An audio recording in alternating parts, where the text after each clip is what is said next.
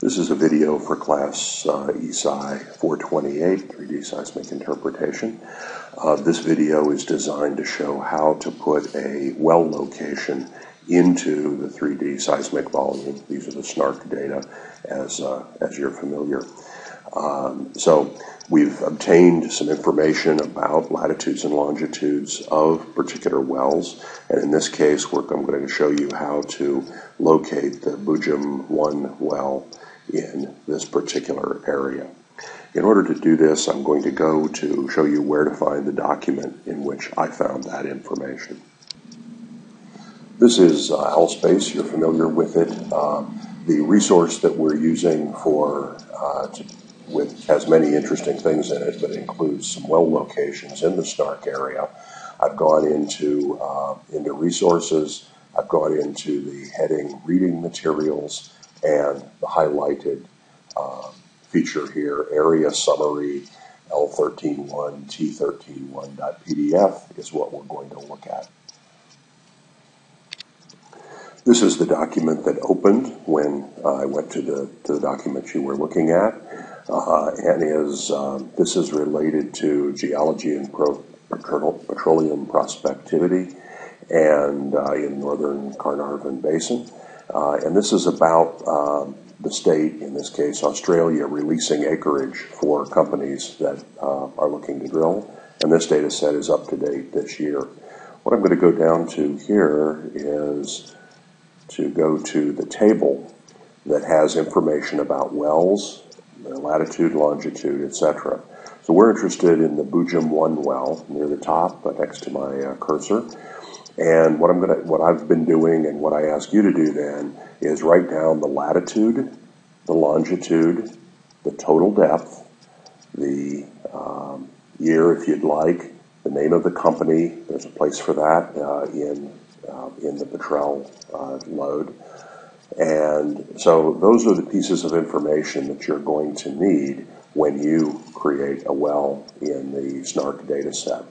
Notice that the latitude is south latitude. Most of us in the northern hemisphere are used to everything being north, but Australia obviously is below the equator, so you'll be working with a south latitude here.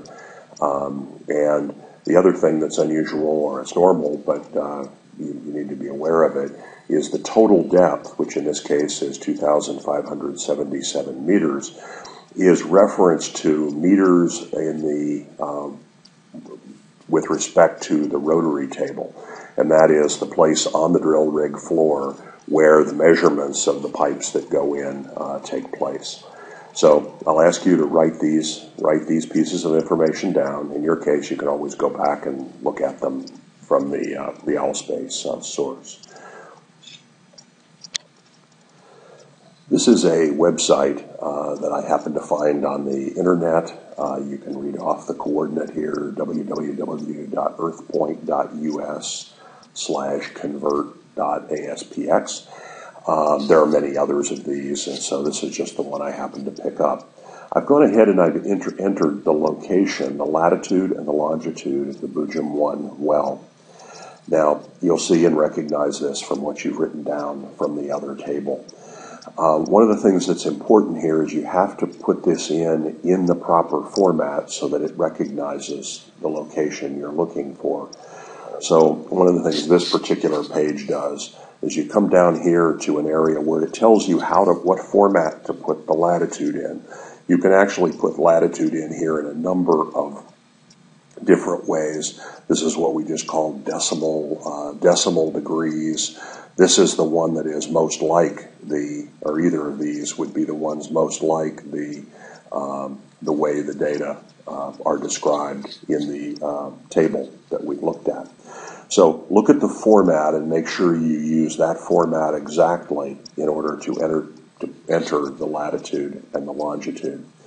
Now, the way this works, once you have these two locations in place, you can hit Calc. And if you come down here, then these are different results from different types of map projection.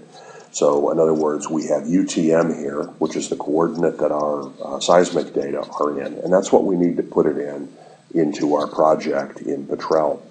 So let's go across and look at the numbers that we have, and this is indeed our UTM location.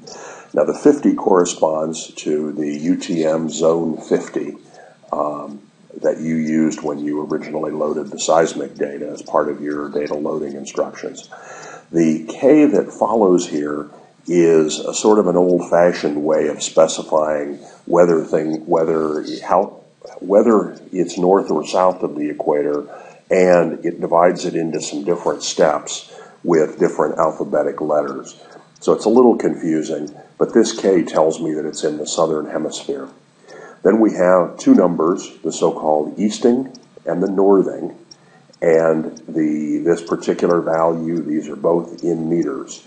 So these would be the coordinates that you will be entering into Petrel in order to place the Boojum 1 well. So the numbers you need are the 296,196 meters easting and 765,0484 meters northing.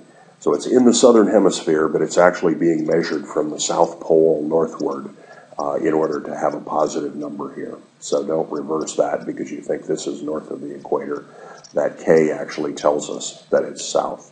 So write this coordinate down. You can do this for any number. This even has a batch convert where you could probably put a whole bunch of well locations in and it might well convert all of them for you. I haven't tried that. So I've just worked with the Boojum 1 well. So now we'll take that information, all that you got from the table and from this conversion, and we will take it now to Petrel and load things up. Okay, now we're going to actually load the Boojum 1 well into our data. Now, just as we had to load an initial seismic folder to hold all of our seismic data, we're going to do the same thing with wells. So I'm going to go up to Insert, and I'm going to go down to New Well folder, and that's going to create our well folder.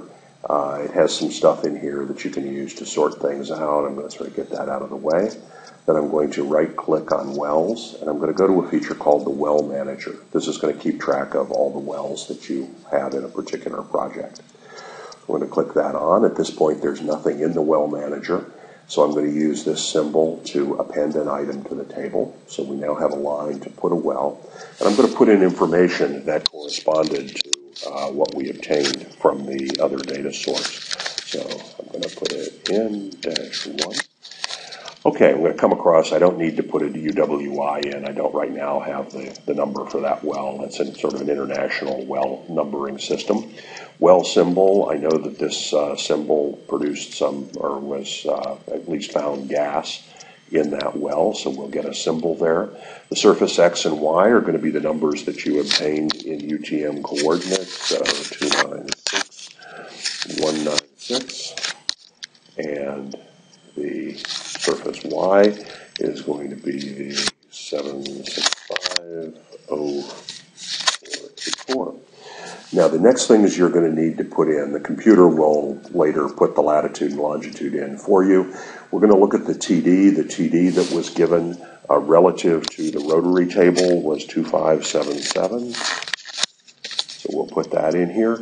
Now the offset corresponds to the distance from sea level of the reference surface up in this case to the rotary table, which is the device on the drill rig that is actually turning the drill string, and it's how drillers measure depth with the pipe that they're putting down.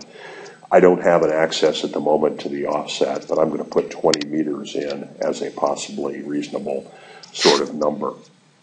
And as we come across, there are then some other items that are not really important. If one had that information, one could put it in. So I'm going to click. You also could go in and you could use and put another well in if you wanted here. So you put in your whole list, and you will get you will be able to plot different wells on your program. Okay, I'm going to say OK, and I'm going to open this up, and here is a Boojum 1 well. It has the gas symbol. It hasn't been turned on. I'm going to click it like many things so that it will show. You can just barely see it here. I'm going to zoom into it, and we will be able to see the well. So we have Boojum 1, we have its location, we have a pipe going down. Now in this case, I'm using the tag up at the top, any, because the Boojum well is in terms of depth in meters, and all of the seismic data is in two-way time. So if you take an actual point on the well string here, that will not necessarily correspond exactly with the rocks that it is penetrating. So you have to be careful, but it allows it to at least show the positions of the Boojum well as we go along. So we've created this. We can go in and modify it, and we can then do other things. We can add well logs to this. I don't have well logs for the SNARK data set, but so there's a lot that one can do with it. So that's a way to put in a real well or your imaginary well when you're planning to drill a hole as part of your final project. Thanks.